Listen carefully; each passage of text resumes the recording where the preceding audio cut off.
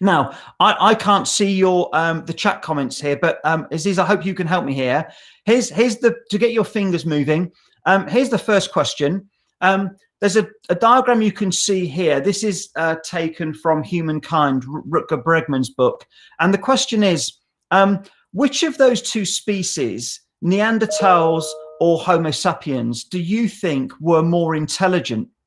I just want you to just, if you don't mind, pop your thoughts into the chat.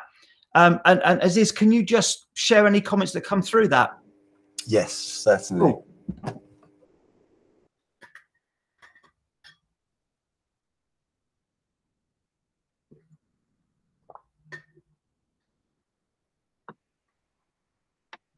Is there anything coming through, Aziz? So, starting to Rob. So people are the first couple of answers saying Homo Neanderthals. Yeah. They have a bigger brain. Okay. Yeah. Or, Leslie's just commented brain size the same. Use different parts due to way of living. It depends on what your definition of intelligence is. Oh, there we go. Yeah, so points coming through. So to answer the question, taking on board all of those points, Neanderthal man is often seen as a kind of ape-like figure that was unintelligent and violent and aggressive, all the rest of it. In actual fact, all of the research that's been undertaken in terms of where the bodies of bones have been found and the diet and other information that's been pieced together, thousands and thousands of years worth of history, identifies that actually, you're right, some of the comments, Neanderthal man's brain was 1.3 times bigger than Homo sapiens. In fact, they were a more intelligent species. What happened was they were a specialist species. They were nomadic, they were hunter-gatherers, they moved around a lot. They didn't locate themselves in one place. And critically, they didn't engage socially as detailed and as deeply as Homo sapiens. Homo sapiens have evolved as a social species. They settled. They became some of the first farmers. That they harvested crops, etc. So the point I want to make is there's a distinction between those two types of species, which links to this question here. Again, similar question. You've got two types of species there. People might think that that's one species, and typically people would say that's a chimpanzee, both images. But actually, they're not. The picture on the right is a chimpanzee, and the image on the left is a bonobo, which is a subset of the ape family. And whilst we share 99% of our DNA with chimpanzees and bonobos, there's an argument that in many ways we're more like bonobos than we are chimpanzees. Bonobos are very social. Bonobos are very passive. They're very gentle animals. They're not as aggressive. They don't eat meat as much as chimpanzees do. They're more dominated as groups by a kind of an equality. There's not a kind of hierarchy that you would find necessarily in the chimpanzee set, which is really dominated by violent male chimpanzees. So the point that's made in the book Humankind, and this is kind of leading to this idea of global curriculum, is that as a species, we probably have more in common with the bonobo than we do the chimpanzee. And inherently, we are a social species, just like the bonobo species is. The challenge is most of what's defined as learning is not categorized around the impact of the change we make as a species or the impact we make in our... Sorry. Oh, so in other words, the definition of learning, the definition of education is sometimes skewed more towards one model of learning and one definition, which I want to unpick with you. Again, this is taken from the book Humankind. You can see here what absolutely distinguishes chimpanzees from humans, and these are based on tests with toddlers. You can see how, in many ways, ape species are as intelligent and able to do things as toddlers are in terms of different puzzles and problem solving activities. But when it comes to being a social learner, absolutely we come to the fore, because that's what we're inherently designed to do, to communicate, to make sense of, to make meaning. And what I want to position the argument about global learning around is that this idea of a global curriculum is about how we help and support young people make sense of an increasingly complex world, how we help them contribute, become change makers, and this notion that Gert Biester uses, which is meeting the world. And if we're not helping children meet the world and make a difference in the world, then fundamentally we're not doing our children a service, because as you will know from what's gone on in the last 4 months, I'm talking about Black Lives Matter as well as COVID-19. You know, we've witnessed and seen some terrible things happening, and we need to help our young people address that. And so social learning for me is at the center of this concept of global learning. It's not to say that information and knowledge isn't important. It's to try and understand how we make sense of information. This is a quote from Yuval Noah Harari, who wrote 21 Lessons. You know, we're saturated with information in the world. What's important is how we help young people make sense of that. And structuring that into a curriculum framework is important, because it gives that knowledge status. What disappointed me hugely about the review of curriculum that was undertaken with Ofsted and other folk, two things. One, the people that were consulted as part of that work already had their view about what curriculum should be. And those people all worked in settings that favored one model of curriculum. They also typically came from very white, very middle-class families where their experience of learners replicated what they want for children in school, which was a very white, middle-class, knowledge-rich curriculum. My argument is that for most of the children that I encounter in our partnership, the world isn't like that for them. They don't have the same filters, the same support networks and mechanisms. And we've seen this happen with home learning. During school closures, many children have thrived through home learning. And probably the challenge we'll have with those children is they don't want to return back to learning as it might be imagined in a classroom context, because they have a bank of skills to navigate their own learning, but also the wider world. But that's not true for all children, and the disadvantage gap is huge. And I think the beauty of developing a global curriculum is that it allows our children to see their past, their present, and their future in the curriculum, which is important. And it also helps them to make sense of things that they may not have the support from home to be able to do. So this is a slide that I've used in the past. I'm going to reframe this question now. What I want to suggest is actually education and the purpose of education and the place that curriculum holds within that, it shouldn't be for me about one or all four of those things if it's focused on education being a product to serve those things. For example, to serve preparing to work, to serve passing a test. Education isn't about that and shouldn't be about that. Education should be about, in my opinion, and this is the work of Gert Biester, allowing communities to make sense and meet the world. And in that framework, education serves its own purpose. So this is one of the beautiful images. I'm going to share several of these with you from the book by Charlie Maxey. This is The Boy, the Mole, the Fox and the Horse. When you think about education in that context, it serves a different purpose. It's about community. It's about belonging. It's about understanding self, and understanding self in the context of others, community, the wider world. And I'm going to talk more about that. So there are three key strands to that message. Human beings are intrinsically wanting to connect with others. We're social creatures, but being a good person is something that's viewed with cynicism by quite a few people. If you choose to take the other path, often you experience ridicule for that. It's much easier, in other words, to be a cynic. But I want to position this global curriculum about something that's more hopeful. It gives our children a chance to have a voice, to make a difference, to see what can be done better, differently, as well as understand the world.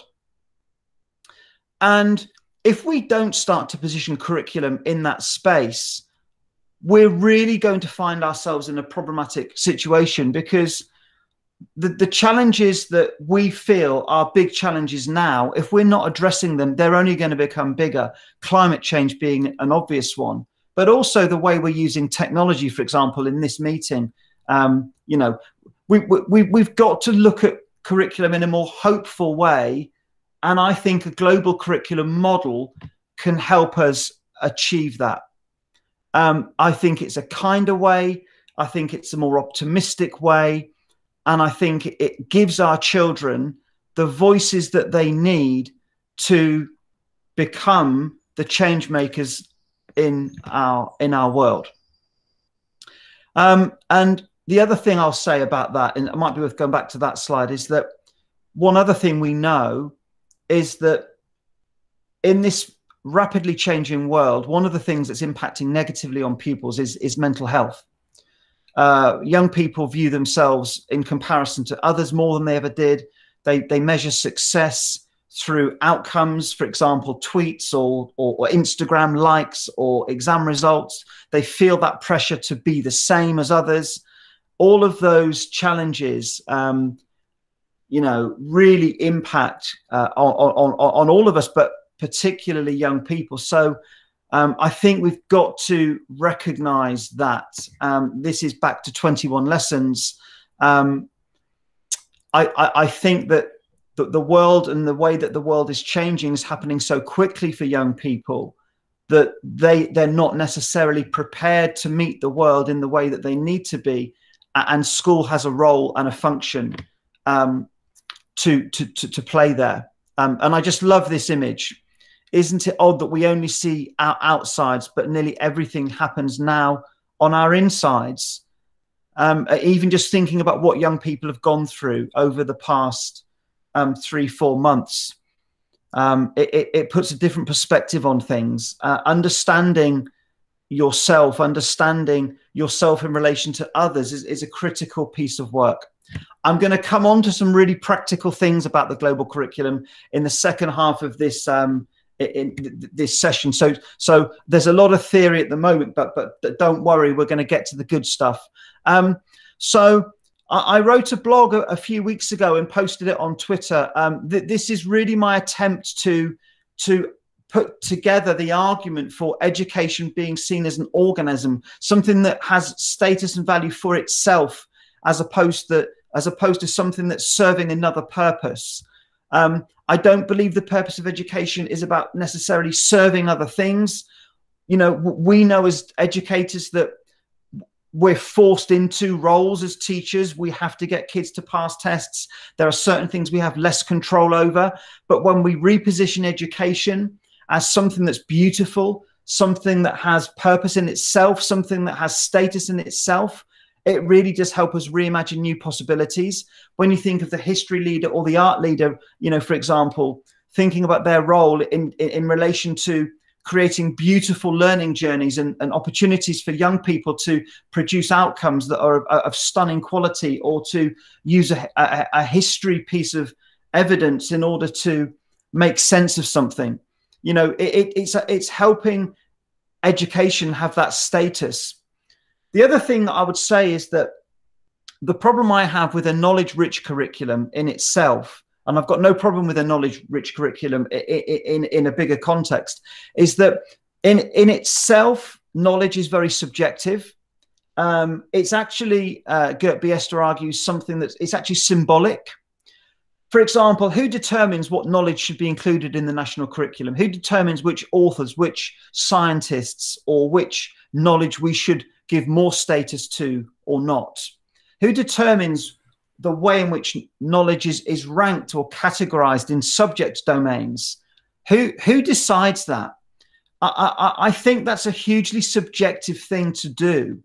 And I think that it also, this idea that knowledge and learning is always linear, logical, sequential, it's not actually true. If you think about your own learning, there will be moments of learning that have come from your experiences. There'll be things that where you've attached meaning and significance to a certain type of knowledge because you've had that experience there. Not all children will have had that. Not all adults will have that. Different experiences frame the way in which you view knowledge or information. So I think we have to give status to this concept that knowledge shouldn't be fixed. It can be subjective. It can be manipulated, and that's important. I also think it's important to recognize that all domains of learning carry status. And I'll talk a little bit about that. You can see I'm heavily plugging this book, but I just think these images, but also the questions being asked are just so powerful. Young people often, you'll know this from the work in your schools, young people often don't want to show their weaknesses. They often, because they think it's important to look smart, hide their weaknesses, particularly pupils that are perceived to be the top of the class or perceived to be those whose whole status depends on retaining the veneer of being clever. I think this idea of a global curriculum forces us to face up to the fact that there will be things where we are experts in, but also novices in, and it's more about the way in which we're using curriculum and learning to grow our thinking and challenge our thinking together. There are a few other reference points I want to make. I'm just checking my time. Before we move into some of the more practical stuff, I want to introduce this theme as a slight segue. This isn't a concept from Aristotle. It's called telos or teleos. And it's this idea of purpose. And again, I think a global curriculum carries purpose and meaning. My oldest son finished his GCSEs last year, and I can't tell you how often he came home from school telling me that his GCSE preparation was literally a memory test. 31 examinations and a slog to remember as much as he could. He didn't have that concept of telos, that concept of meaning or purpose. He thought learning was something you did on a worksheet, and he found it very difficult to connect that to something bigger. And I think that the idea of the global curriculum at its core is about connecting learning and education with something bigger, something that's got a goal, an outcome, something that brings fulfillment, whether it's a beautiful art exhibition or whether it's a pupil debate or a dance or a performance. That the way in which we've mapped our global curriculum is all about helping children see themselves in the curriculum, see the way in which learning can impact on other aspects of life, but also how all of our pupils have a role to play in helping create a better society. And I'm not saying some schools are not doing that brilliantly now using a knowledge-rich curriculum. I'm not wanting to polarize that argument as one bad, one good. What I'm saying is, and I'll share the thinking with you as we go through, I think we have an opportunity to think a bit differently. And here's the first opportunity. Some of you that have heard me speak before will know this slide well. This idea of head, heart, and hand, that comes from Peter Hyman's work. He talks about a curriculum of head, heart, and hand. My reference point to this is the domains of learning. Typically, what we assess, typically what we measure is focused and concentrated on cognitive domain. But to come back to my first slides, chimpanzees and Neanderthal man developed their brains, the flatheads, they developed their brains pretty much around cognitive domain thinking. Whereas we're much more a social species. We're much more about plugging in head, heart, and hand. And my argument is that we don't make enough time and space to connect those together. And a global curriculum is all about creating space and time to develop meaning and make sense of. It's all about building affective domain where you see yourself as invested in these big concepts: awareness, motivation, willingness, values, internalization, developing a schema that is as much about the schema of values as it is about the schema of knowledge. All of that is about affective domain. So I think the global curriculum, when it's positioned well, has a great space to do that. So you've got the head, which is the cognitive domain, the heart affective domain, but the hand is also critical too, because that's about the practice. It's about that concept of telos, because it's about purpose and outcome. You can see there an example of a display linked to one of our core texts. You'll know, those of you that have visited us before, that we do focus heavily on some form of outcome as a consequence of learning, so that children view that learning isn't something that's measured by a test necessarily. It's measured by the quality of the outcome, the meaning, the purpose of that outcome being something that's beautiful, which is back to that idea of head, heart, hands and the psychomotor domain, because that's about the practice, the movement, the physicality of learning. So a useful audit tool is, where does your curriculum currently sit best or deepest? Are we developing all three of those domains of learning? And then in terms of that, you know, the affective domain and the impact of that, we've got lots of examples of how our global curriculum in practice has given children agency.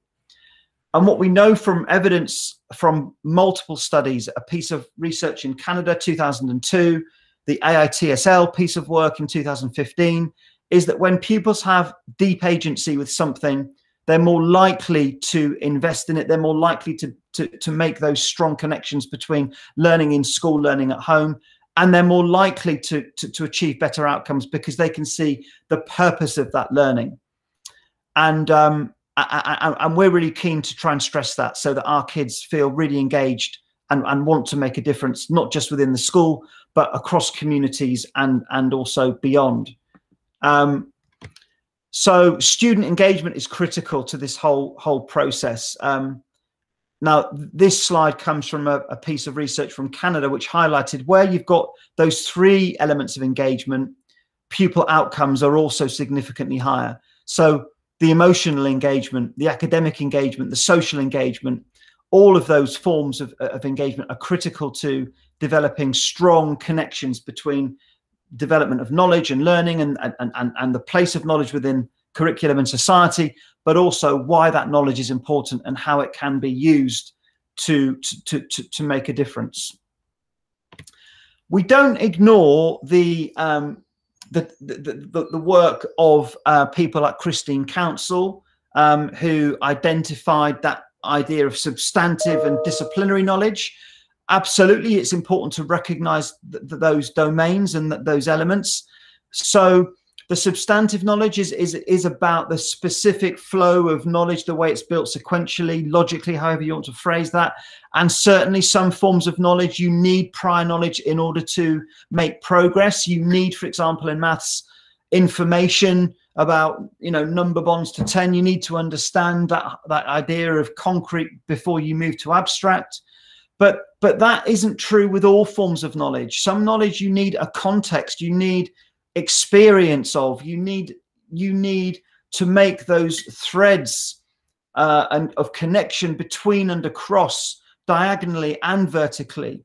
So the disciplinary knowledge is about the contextual stuff, the big ideas, the arguments for and against, the influences, the indirect evidence, but also the language. We haven't got time to talk about the language today, but that's another session. But, you know, vocabulary and words to make sense of, to articulate, to argument for, to argue against, etc. So I do want to make reference to this idea of substantive and disciplinary knowledge. And I think that, again, the beauty of a global curriculum is that you can go much deeper on the disciplinary side of things, I think anyway, if you're making those, you know, really meaty connections.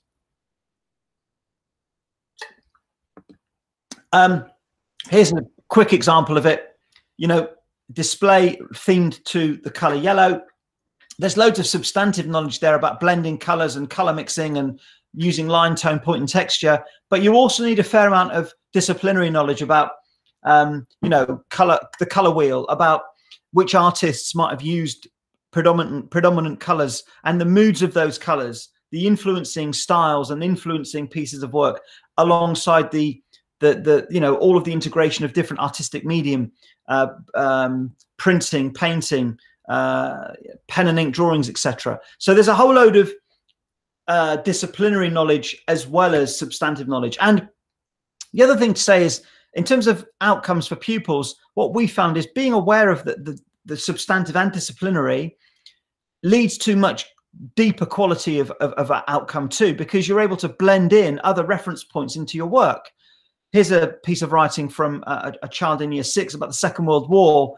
You can see that that child brings a lot more to the piece of writing than just historical inquiry and facts. They're bringing a load of stuff around, you know, persuasion and influence and bias in historical, the historical kind of period of the Second World War, propaganda, for example. We are not at like liberty to divulge. So there's an important thing about the global curriculum weaving in disciplinary and substantive, and also referencing explicitly the domains of learning, which links me on to assessment, which is problematic, because what we do to children, use that phrase deliberately, is that we end up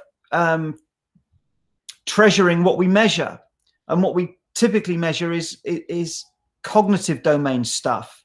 And what we've been told is important is long-term alteration of memory. What we've been told by accountability, Ofsted, is that what matters most is that pupils develop knowledge sequentially, and that they arrange learning in a logical way.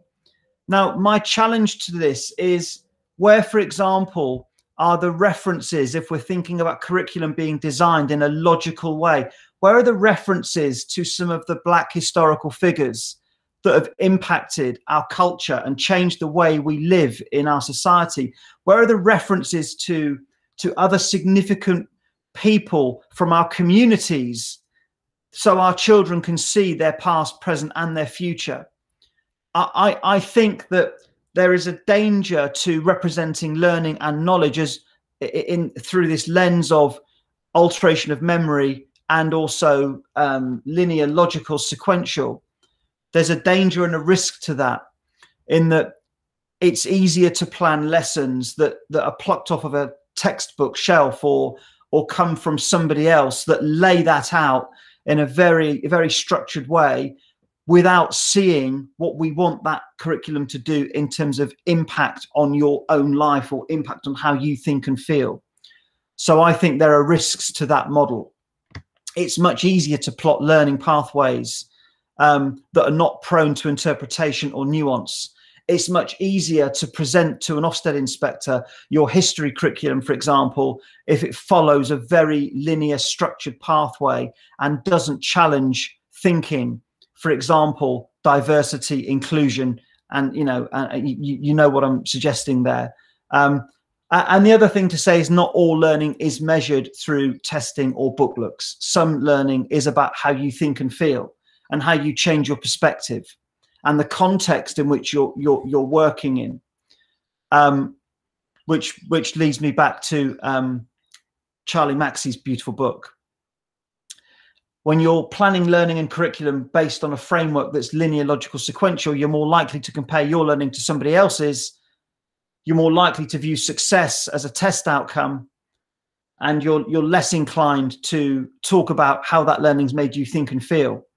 And when I go back to my school days, my best lessons, my best learning were all about things that altered my mindset, changed my perception of what I thought and felt. But I didn't always have the confidence to voice that in a classroom, which was very competitive.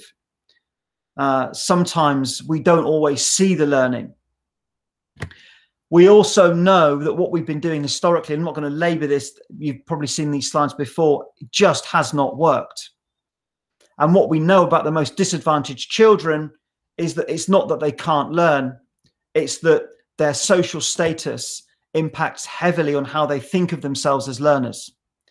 So the more disadvantaged you are, the more likely you are to have mental health needs, the more likely you are to suffer low self-esteem and confidence, the more likely you are to compare yourself to somebody else, which is why I think we've got to challenge that through curriculum.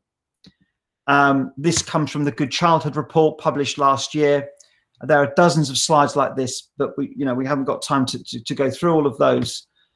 So I think we've got to champion a new kind of learning, which is where the global curriculum comes in. One that values diversity of thinking, teamwork, creativity, diversity of opinion. I think all of that also helps young people think more positively about how they contribute, make sense of a complex world, and also make a difference in the world. So that's all the theory. What I want to do now is use the rest of this time to get into some specifics. But is it worth me pausing there? Because I've not seen anything that's come through the chat. I think, yeah, Rob, just to give yourself a minute or two just to pause there as well. Thank you so much. And yeah, just to give, if anyone would like to, we've had some comments coming through on the chat, but if anyone would like to add anything at this stage, we have had a few requests just in regards to, let me just scroll back up. It was about sharing the research that you mentioned on student engagement in Canada. That'd be really useful, I think. Yeah, so I'll forward that. But what happened was that research was replicated by an organization called the AITSL, the Australian Institute for Teaching and School Leadership. They took the Canadian research and asked the same questions. 37% of students stop thinking about school when the school day's over. But when they asked teachers that question, only 4% of teachers said that was happening. And when they asked students why that was happening, the majority of students gave the answers to: one, learning in school is irrelevant to learning beyond school, and learning isn't practical and hands-on enough. So I can give you the link to that research, the AITSL. It's called the Global Horizon Scan Report. I also wrote about it in the book that I wrote, and went into a bit of detail in that. So that it's in there too. So that's really helpful to hear that. Anything else that's coming through? Yeah, we've got an interesting comment. Apologies, because their moniker is head teacher, so I'm not actually sure of who wrote this specifically, but they say that, yeah, your approach is very much similar to that of the International Baccalaureate. A core element of that is the theory of knowledge. So just a suggestion that texts on that might be useful for colleagues who to kind of get up to speed on that, and it unpicks how we know things, looking at ways of knowing and how knowledge is accumulated or given. So yeah, an interesting comment, I guess, around kind of the theory of knowledge and some background reading. Great. Yeah, that's important. And just to reference our curriculum model, we're using the Oxfam, the free Oxfam global learning resource that I'm going to talk about shortly. It's a great resource, and we've adapted that. It's taken us about 2 years to do it, and we're still working on it. So we've just reviewed our history curriculum again, because I just wasn't too confident that we were helping students across our 9 schools to meet the world in terms of their local context. So we've done some review work on that. By the way, there's a great BBC 2 series on at the moment. It's called Secret History. It's on 9 o'clock, BBC 4, sorry. I think it's on a Wednesday or a Thursday evening. Highly recommend it. It's about our secret history in Great Britain. And it's all about Black history and the true stories of individuals and groups within that wonderful, wonderful piece of work. So shall I crack on? Yeah. About half an hour to do the practical stuff, and I don't want to miss this, and then we'll get into some questions. And then Aziz, stop me if something comes through that I need to be aware of. Yeah. All right, because I can't see the chat when I'm doing the present mode. I will do, Rob. I'll let you know. So here we go back again. Hopefully you've got this.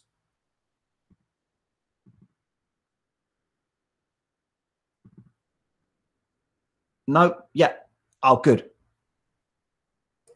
Perfect. Okay, perfect. So this is our curriculum overview. And if you look down the left-hand side, these are our global themes: social justice and equity, identity, diversity. I won't read through them all, but you can see them.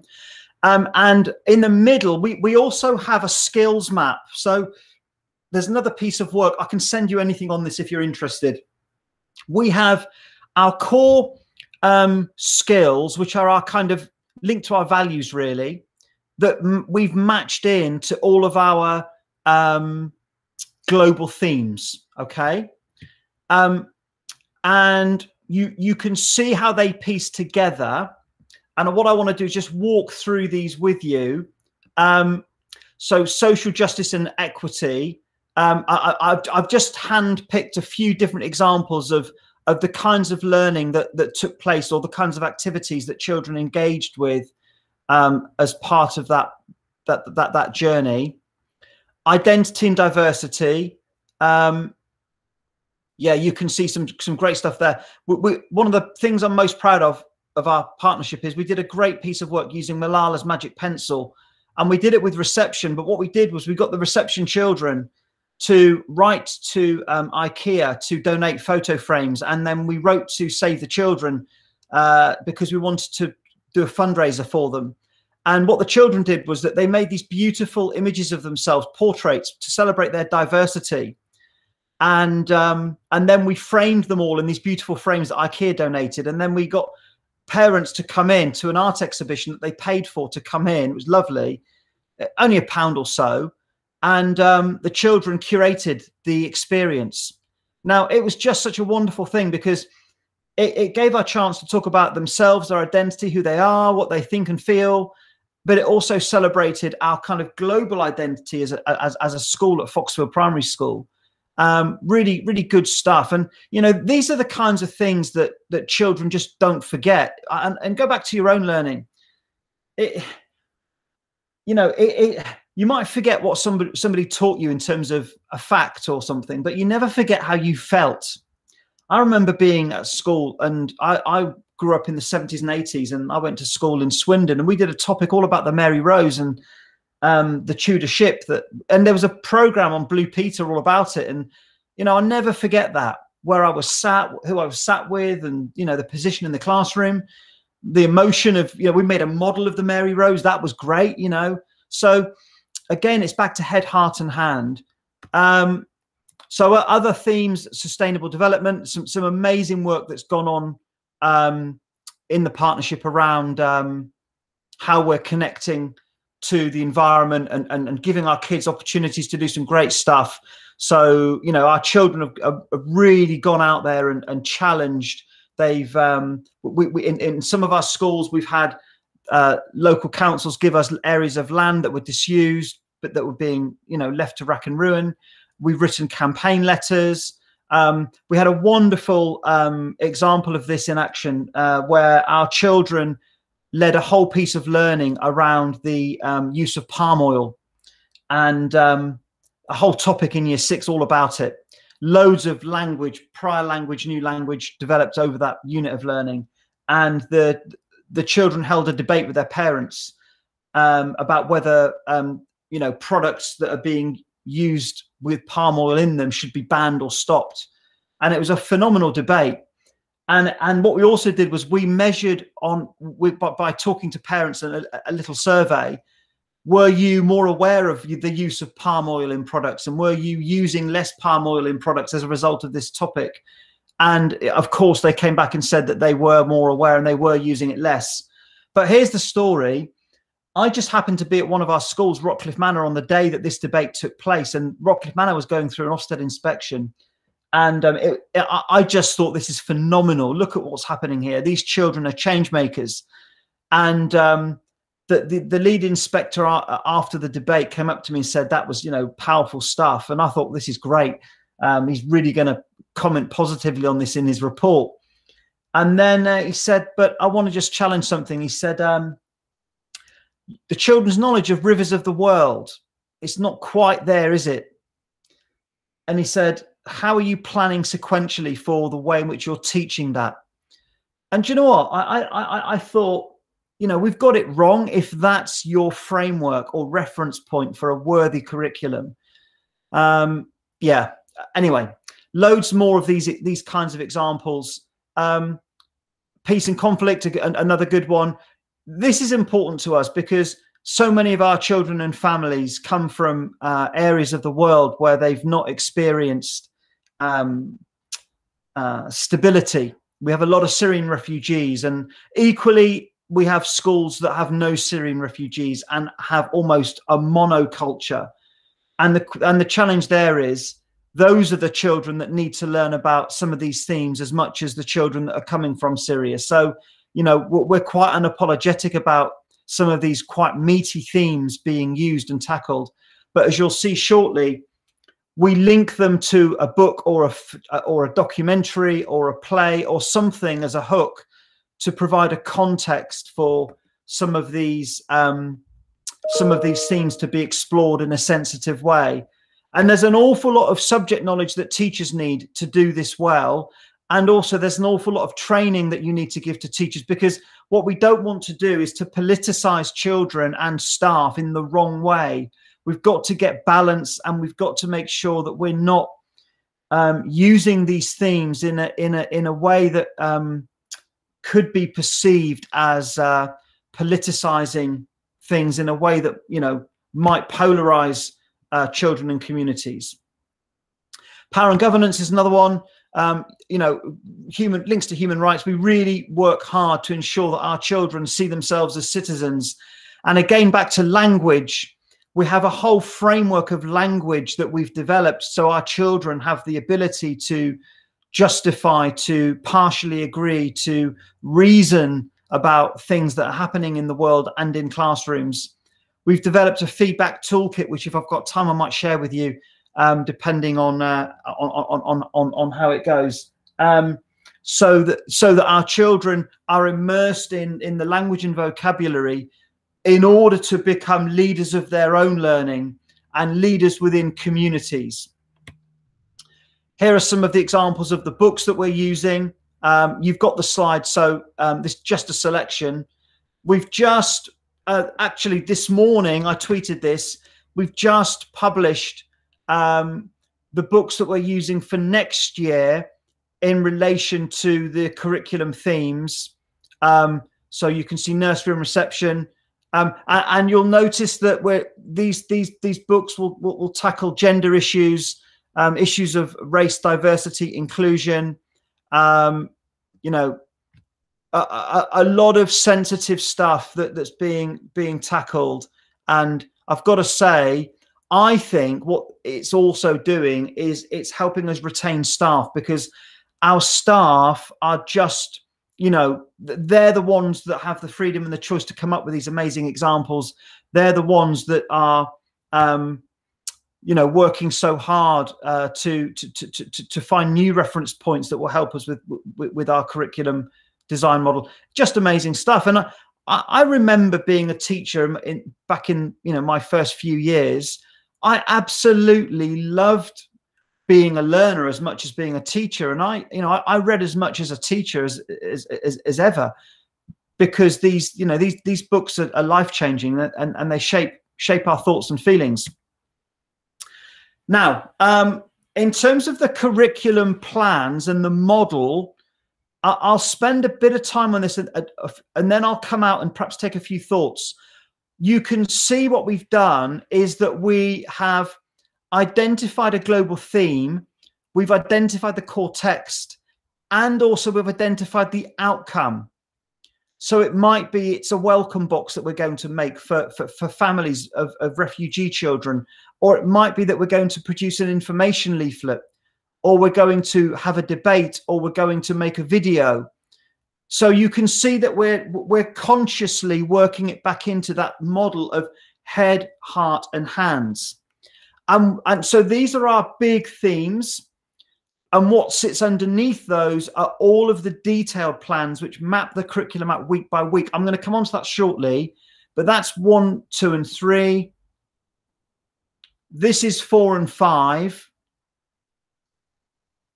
and you can see what we've done this year is we've got much smarter at mapping in the history and geography. So we do teach sequential logical to play the Ofsted game, but we provide a global context for that. So, for example, the Windrush generation links to migration and change. That's to do with the global theme, social justice and equity.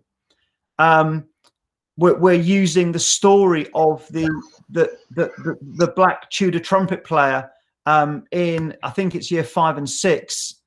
I think it's in there, or it might have been in year 3 and 4. So apologies if I got that wrong. Stephen Lawrence is a unit of learning in there, because obviously some of our schools are in Greenwich. We're looking to make sure we find Croydon reference points now, because we want to celebrate the heroes locally in Medway, Croydon and Greenwich. So you can see those, you know, how the broad themes come together. I'll stop sharing because there might be some questions that come through there. Aziz, do you want to help me out there? Yeah, so we have a question here that just asks, how did the mapping happen? Who was involved in that process? Right, this is critical. So it took us a year to get to this stage. And what we did was we had a working party of all of the year 1 teachers across the partnership and all of the year 5 teachers across the partnership. And they trialed curriculum planning using that framework for, I think it was a term and then a term and a half. And then they fed it all back in. And then we had we developed a curriculum working party, and they fed all of that thinking back into the curriculum working party, and the curriculum working party then did a lot of polishing, and even now it's being polished and worked on. So I don't think it's ever going to be finished, but then that's back to the beauty of education, isn't it? It's not a product, it's something that should be valued in itself for its own beauty. And I think our curriculum, your curriculum, needs to be valued for what for itself. So yeah, so to answer that, and then I can see the question, is English is linked together? Yeah, we try to blend English in wherever possible, so that there is that disciplinary knowledge is integrated across. The maths curriculum is slightly standalone. We use a lot of the White Rose Hub materials. One of our maths leads is also a maths mastery lead practitioner, and so she has designed the maths curriculum around that mastery model, concrete to abstract, etc., etc. Yeah, education is a working document, absolutely. And the language element too. So alongside the curriculum mapping, we've also had a language working party. So we've got a language framework, and you know, contact me by email. I'll send you anything. Sometimes our staff say, Rob, you send people too much stuff, and you know, we've worked hard to make that. But I think good artists borrow and great artists steal, and there's nothing that we've got that hasn't come from somewhere else. So let's share. Are the core texts and texts which children use in guided reading and whole class reading? Do you know, that's a really good question. We do whole class reading now. We don't do so much guided reading. So we do have whole class reading lessons, because that's where we do all of the modeling of the language and vocabulary, but we try to link them to the global themes where possible. That's probably a bad answer, but come and visit one of our schools, or I can set you up with a phone call with one of the English leads who can answer that better than me. I'm going to jump back into the slides if that's okay. Thanks, Rob. Okay.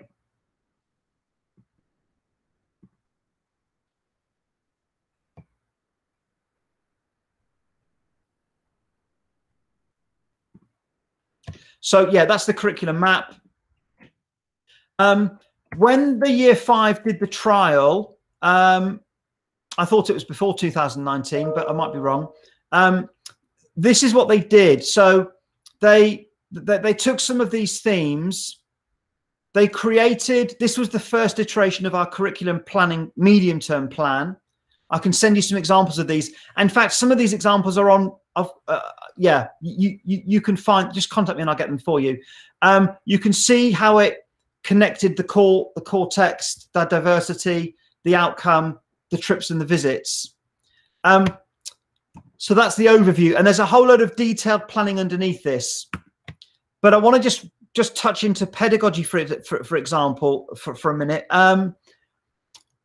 because I think somebody in the chat also referenced this. It's not just curriculum, is it? It's also teaching and learning. So this idea of the global curriculum also has to have within it a model for what learning looks like in terms of building the curriculum framework. So with us, this looks like a complicated slide, but it's not so complicated.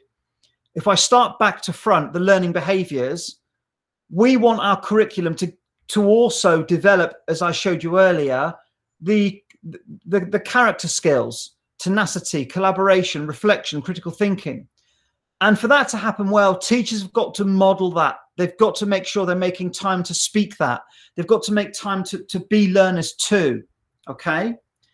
Moving back to the relational learning, teachers have also got to make sure that they're planning that the relationship between the substantive and the disciplinary knowledge. They've got to make sure, to just jump back a slide, that the vision for the learning also is mapped out really well, so that children can see how the knowledge and the skills are going to build sequentially. And then to go to the learning sequence box, teachers have got to know what they need to pre-teach. So all of our plans now have got prior vocabulary and new vocabulary, because if you're learning about, for example, this idea of diversity or making a difference within the local community, there might be words and language and phrases that you just don't know and you need to be taught. So, you know, you've got to teach the stuff they don't know. You've got to do the pre-teaching. You've got to get that in. And also the learning sequence has got to have a clear journey so we know the outcome of that. And then the subject domain box, the one at the beginning, is all about knowing which is the substantive knowledge we need to include in our journey of learning, and which is our disciplinary knowledge that we need to include. Most of that is about the cognitive domain stuff, but not all. And then the reason why I've grouped the sequence, the relational, and the learning behaviors is because that kind of fits quite neatly together in terms of depth of learning is most likely to be achieved when you pay attention to those relational learning, disciplinary learning characteristics. And I will say that if you look at the percentage of children, and we're talking kids that come from 50% plus schools that are disadvantaged, 50% of children disadvantaged in schools, and low starting points in places like Woolwich and Charlton and parts of Croydon and Strood in Medway, we're getting around 20% of our kids to greater depth standards in reading, writing, and maths by year 6 combined. Now, that's not bad, really. And I think that's happening because what we're doing is we're teaching holistically using that model of understanding the substantive knowledge and the subject domain, but mapping it out across, you know, the sequences, the relational learning, and the learning behaviors. So the year 5 learning journey, using that planning backwards model, was clear that it had an outcome in mind. It was about a community-based project. They were going to raise the issue of homelessness, you know, around that. They, their hook was their learning environment. They created from their learning environment different examples of homelessness shelters and other environments. They actually went across to the Brixton Soup Kitchen. They met the chief executive of the Brixton Soup Kitchen. They heard him speak about what their mission and values base is about. They spoke about the biggest challenges they were facing. They got involved and helped out. They did a lot of different things. You know, great stuff. And you can imagine the agency created by all of that work that they undertook. They brought that learning back into classrooms. So they created a topic area, topic table space, which addressed some of the themes. And again, I'm a big believer in the learning environment modeling part of your learning expectation, because it becomes the invisible teacher. You can see the children are post-it noting different themes and thoughts. They went out into the community. They surveyed, they questioned, they handed out their leaflets. They spoke to, you know, a whole range of people across our local area. And the outcome was that they made care packages that they gave to one of the local charities. And that, you know, they were gratefully received. And you can really get a sense that the children here thought and knew that they had made a difference. Just, you know, for me, stunning work. And then finally, we made a display of this so that the children had a visible reminder of that topic. And that display would have been something the children all worked on together. And it would have included quotes from parents, family members, members of the community. Here are some of the examples of quotes from children from being part of that work. I'll just give you a moment to read some of those.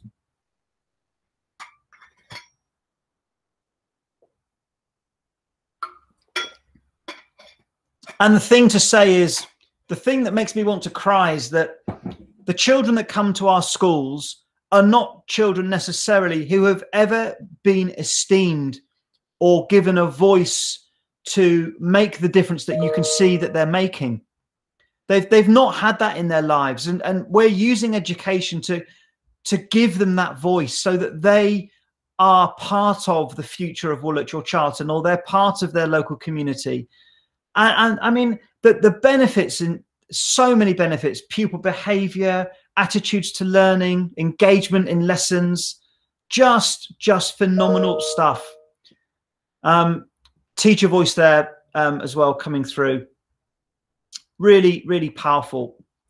And then what's happened is, because we're now 9 schools, we're working across schools now. So we have the opportunity to share this learning between the 9 schools, and we do as much as we can to celebrate all of this wonderful work in different ways, so that our children feel connected, not just to their own school or their own classroom, but also children across the partnership. We bring kids together to engage in sharing their learning. So our children are coming across same topics, so they share what they learned between schools.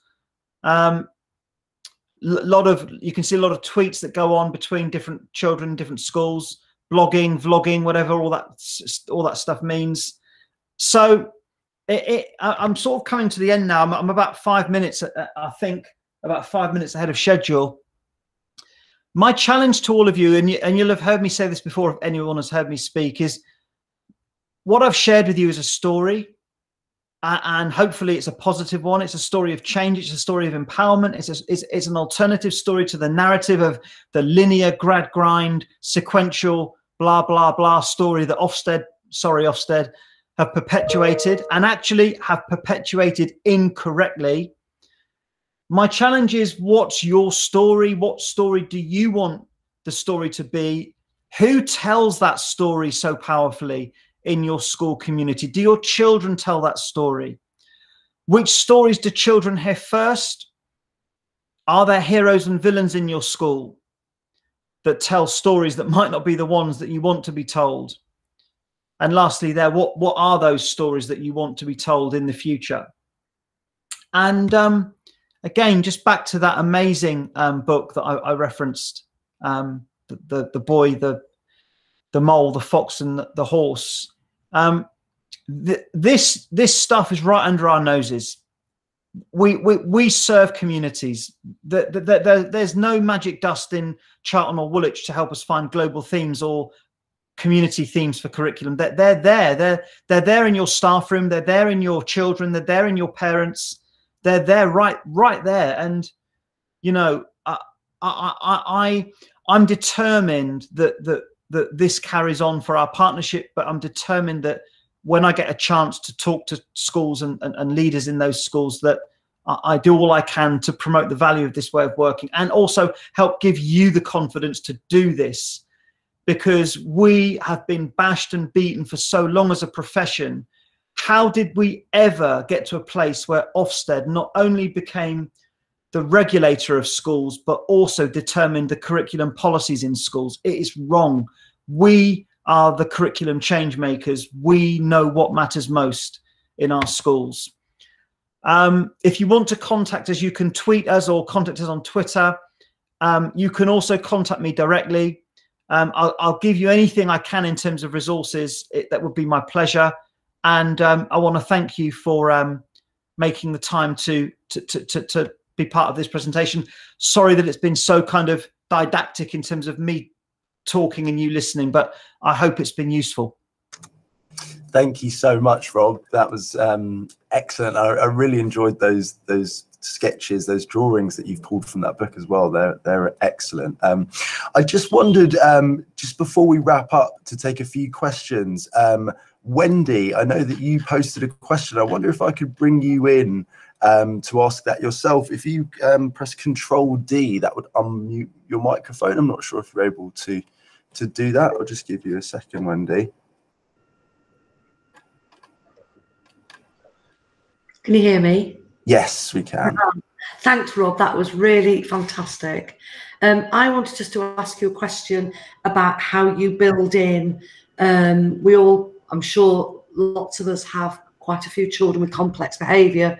We've been doing a lot of work on nurture and behaviour as communication. Have you kind of looked at how you build this in as part of what you've been doing? And if so, what does that look like? Or yeah, it's integral to it, Wendy. Thank you, Wendy, for your comments. So we, alongside the global themes, we have the character skills, and we have a character skills framework. And one of our schools, Elaine Primary School, has a unit for pupils who have been permanently excluded or have social and emotional complex needs. And often they have multiple needs. It's not just behavior, it's often undiagnosed autism or other forms of learning need. And so we have found that the character skills that are plugged into the curriculum, so it all comes together. It's integral to that. So when you do the midterm plan, you've got to plan for the character skills alongside the global themes. And we pick the global theme for that topic that links best to the particular character skill that develops that social and emotional awareness. And the learning journey also follows that track. So we wouldn't go into the outcome, the writing or the production stage of something until we'd fully explored all of the language and vocabulary and emotional elements of that learning journey. You know, so we immerse in that journey of learning so that it helps children come to terms with all of their social emotional needs as part of that piece of work. And that links to the question about the time we spend on those plans. Most topics are about 6 to 8 weeks, depending on the half-term time, but we do have topics that also run for a whole term. So, and I don't want to put too many rules on top of that for teachers. I think that teams of teachers need to be the decision makers in that process based on what the children's needs are and their engagement levels in that learning unit. Yeah. Thanks for that question, Wendy. If I could also defer to Chris Lambert. Chris posted a question. Chris, if you want to unmute your mic, Control D, and if you can ask that, I'll give you an opportunity. Hi, yeah, just to see, can you hear me? Yeah. Yeah, perfect. So during this lockdown phase, we've had our key workers, our vulnerable children in, and we've had a lot of time spent outside, them just socialising with each other. And the learning that they've been doing just quite independently has been amazing. And it's how much time could we potentially give to that aspect in comparison to sort of the key curriculum objectives? How valuable would that be? Because it felt so stress-free. I was a lot more relaxed. I know the teachers are a lot more relaxed. The children were a lot more relaxed. So what could that be incorporated, and what sort of balance would that look like? I think, Chris, you're absolutely right. There have been winners and losers in the lockdown, definitely. And a lot of children have gained from that. They've gained independence. They've gained confidence because they've had a chance to be independent learners using technology sometimes where appropriate. John Hattie has said a lot about this. You've probably seen it on Twitter recently. He did an interview with the CEO from Osiris Education, and a transcript of that I think has also been made available. And he says exactly what you've said, Chris, that we shouldn't rush too quickly back into what we were doing before lockdown. We should take stock of what has worked well from this lockdown period. So I think that's a very, very important point to make, and I'm stressing that with our staff too. So thank you for that. I've just popped up my email address. I know a couple have asked for it, so hopefully that's the right one. That should be the one. If not, just find me on Twitter as well. I'll DM you and contact you that way if that helps. Okay, thank you. Thanks for that, Rob.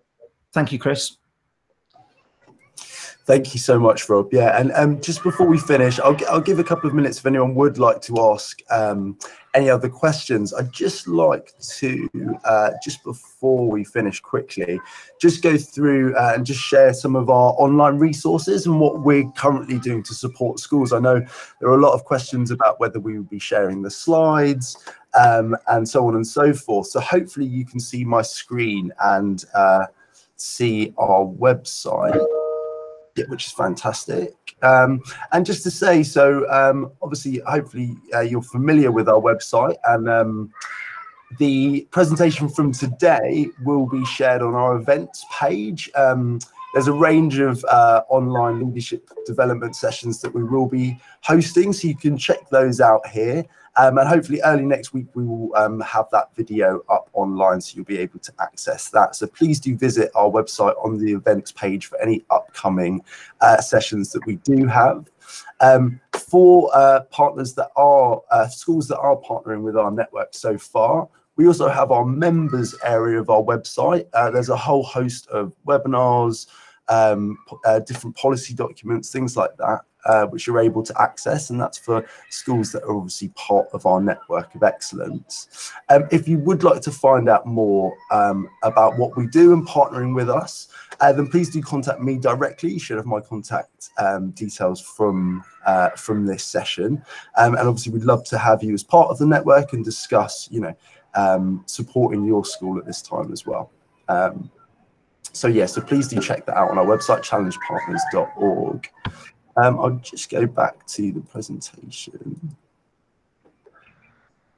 see if there's any last questions at all. And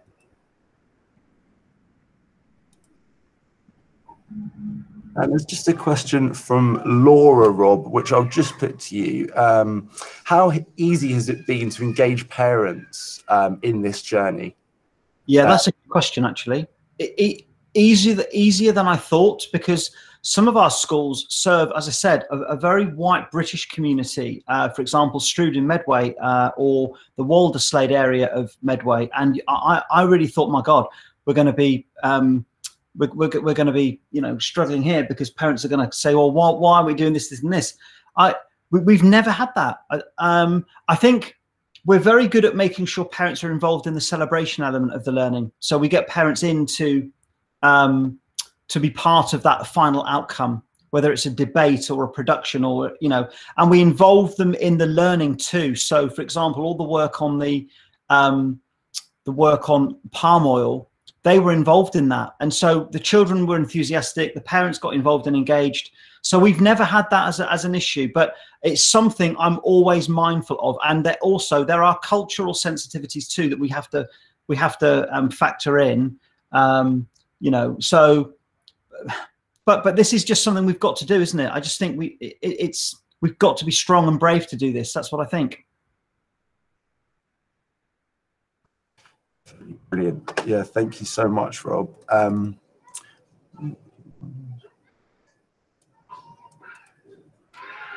There's a comment from Francis there. Just, my worry is we have just got all our subject leads to sort out their curriculum maps and progressions, and then to change our curriculum to a model like this one might be a step too far. I wonder if just on that, you have any thoughts, because obviously there is the, you know, you mentioned about the pre-work that goes in, but it has seemed incredibly, you know, impactful and valuable. So I just wondered if you had any thoughts on that before we wrap up. Yeah, I would agree. It is probably a step too far to do it all too soon. And perhaps one way of staggering that work is to have a working party. And another way might be to start with, for example, some of the core books, just on inclusion and diversity. Do your core books in your schools reflect your community? And that might be a good audit piece of work if you haven't done that already. Thank you so much for that, Rob. Really, really insightful and really useful presentation this morning. Just lastly, just to say, as I mentioned, we will be sending out those feedback forms. So please do take the opportunity to fill those out. And I'm sure that everyone would like to join me, as the comments are saying, is to thank you again, Rob, for your time this morning. Like I said, it's been really valuable. So really appreciate it. Thank you. Take care, everyone. And Rob, you've mentioned I will be sharing these slides as a PDF. Definitely. Yeah. With all the delegates today, so you will have access to those as well. Great. Thank you so much, everyone. Enjoy the day. Take care.